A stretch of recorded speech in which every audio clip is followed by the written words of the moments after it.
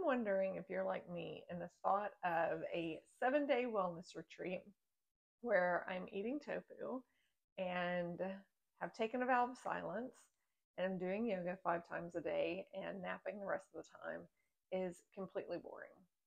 If that you are like me, and you don't have to be, there are plenty of wellness retreats for those of you who want those 7 days of complete silence. Stick around because in this one, we're going to be talking about wellness retreats that are also a little on the adventurous side for those of us who are not going to be able to sit still for 7 days straight.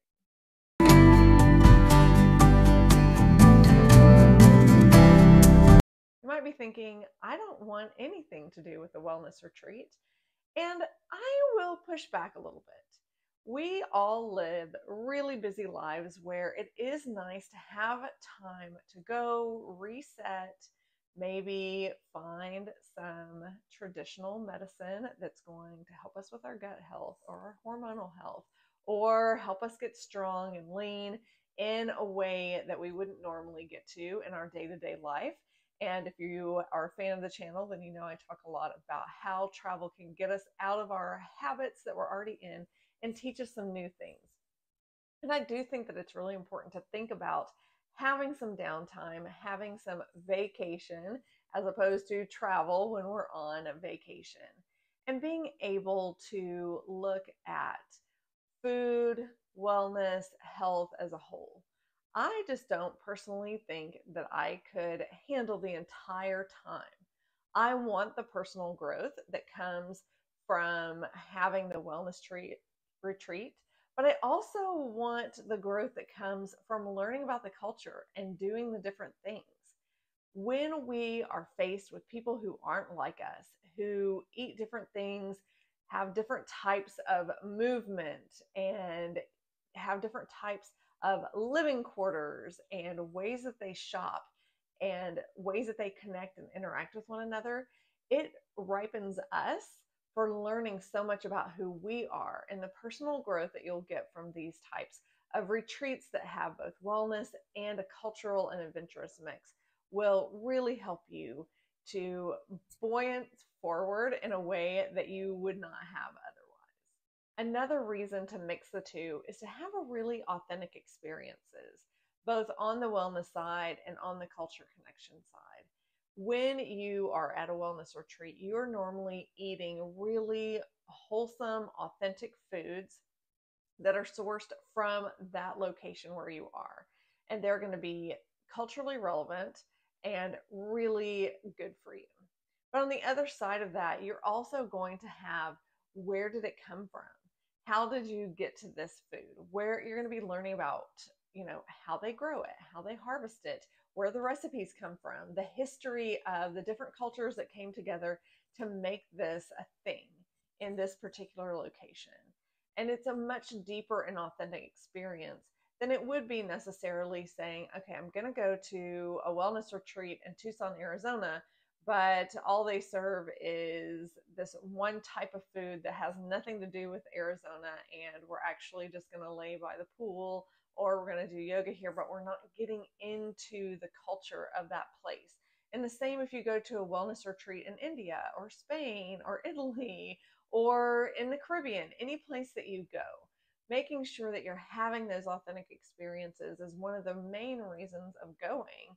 Is yes, I could eat really, I hate to say bland, but in my mind, bland foods that are really great for me, and I could do yoga 5 times a day at home. I want to go and learn something about the places that I'm going to be. Another reason is that there is going to be a level of exclusivity in these retreats that you're not normally going to get. Because you're in this kind of closed environment, you're going to be working with the native culture who has built this spa, is cooking your food, is leading your groups, is leading you on these excursions. And they're not going to be excursions that are full of other tourists that are coming into this area for the touristy things.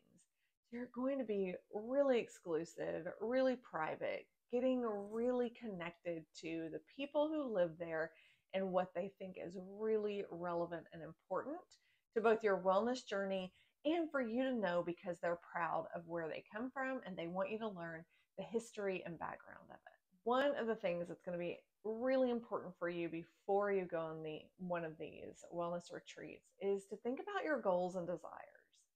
As we kind of talked about in our past video and the guide that I have for y'all on thinking through goal setting, it is important for you to know where you want to go before you go there. Say that your goal is truly to learn more about gardening and how you can sustain a different healthy lifestyle through some gardening efforts. You might want to find a wellness retreat that has a garden on site that you can work in and work with the gardeners who are tending to that so that you can learn how they're doing it and then learn how to take what you're growing and make something really healthy and delicious out of it. If you don't do that and you end up in a whole other retreat that may be wonderful, you could find yourself not really loving that experience.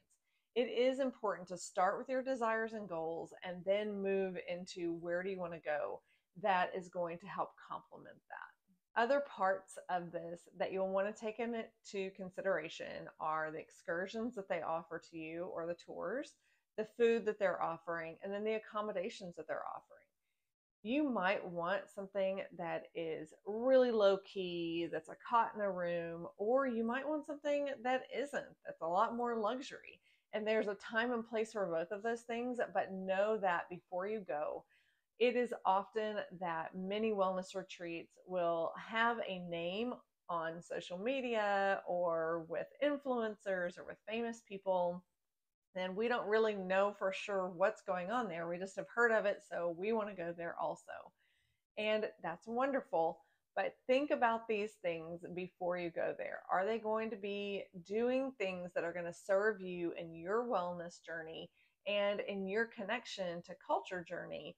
Or is the connection to culture that you want to be part of the influencers? That is a valid goal. So think about that and those pieces before you get started. And as I said before, you can always use our guide, and I'll have the link below, to help you think through the locations, how you want to feel when you're done traveling, what kind of traveler you are, what kind of excursions you want to do so that you're totally ready before you start booking. There are a few places that come to mind when we think about these immersive wellness experiences. One is in Japan. In Kyoto, you might have meditations led by Buddhist monks, traditional tea ceremonies, forest bathing and nature bathing, things that you can only find in that culture that has cultivated this certain specific type of wellness over decades and centuries.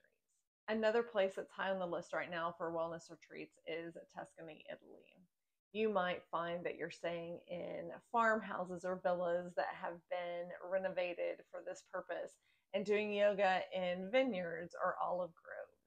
And you might have the really amazing experience of being part of that true farm to table experience where you're out in the vineyards or out in the groves or out in the farmlands where you are picking what you are going to actually go back to your retreat and cook. So it is really a full 360 experience where you're in this area, but you're also learning about it and learning things that you can take back with you. Another place that you might want to look at is Kerala, India, with their Ayurvedic traditions and making sure that they are treating the whole person from gut to brain to every other part of you. You will be immersed in this beautiful tradition.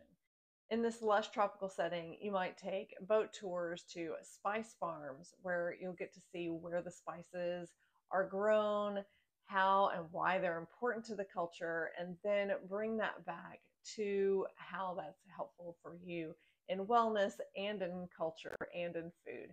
So again, that full circle experience. Since wellness travel is on the rise, it could be a little difficult to make sure that you are finding truly authentic experiences. Some tips would be to make sure that you ask them about their hiring practices and are they hiring people from the community that are going to be sharing their cultural wisdom with you, and looking at pictures online and reviews to be sure that it is all actually authentic and that they have the expertise that they say they're going to have. You'll also want to see if they can customize for you or if it's a one size fits all.